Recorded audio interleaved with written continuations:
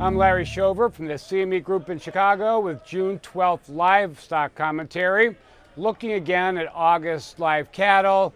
Not much to set a tone for the market, but come out, show list numbers were 29,100 head higher. This wasn't good for the market. It really set a pretty negative tone.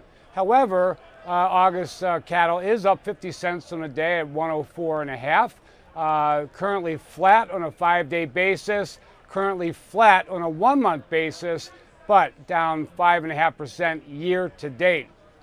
This morning's wholesale prices were a smidgen higher. Choice boxes were up 8 cents at $225.21. Select boxes were up 90 cents to $203.70. USDA news, not much to speak of, but slaughter news, estimated slaughter counts were 2,000 head higher than last year.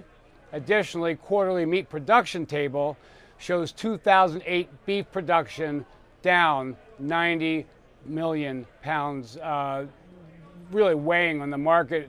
Right now, a lot of influences, especially with the Brazilian real, wondering if that will make us just not competitive in the market, but right now cattle seems to be trapped in an unchanged trading zone.